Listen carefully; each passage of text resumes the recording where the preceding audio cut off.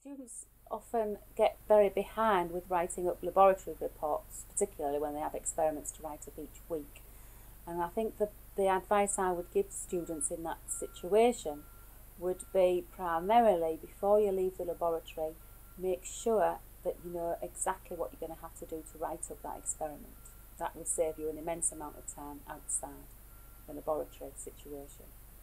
And secondly, if you find it difficult to keep up with writing up laboratories, try to set aside a set time each week where that is the only task you will work on, and try and keep to that routine.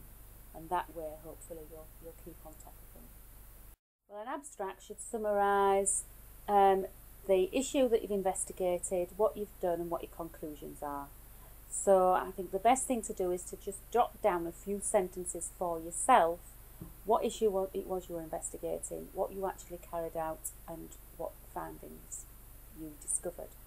And then those sentences form the basis of your abstract. Your abstract shouldn't have too much experimental detail in it, so keep it fairly broad and general, and it should be no longer than a couple of hundred words.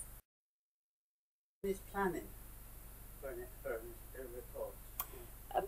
Planning should be crucial, so you should sketch out what the structure of your report before you start, and the easiest way to do that is to use headings and subheadings, and then go back and flesh in those headings and subheadings with the relevant information.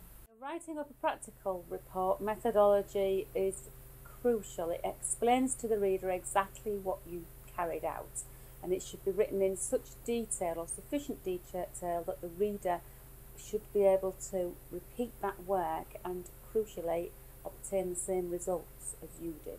So that's the level of detail that should go in, and should always be written in the past tense.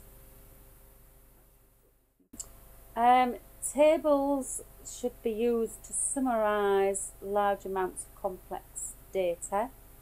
They should always be labelled clearly so that it's obvious what information is being presented. Your discussion should discuss the results that you've obtained and what those results imply, what those results tell you.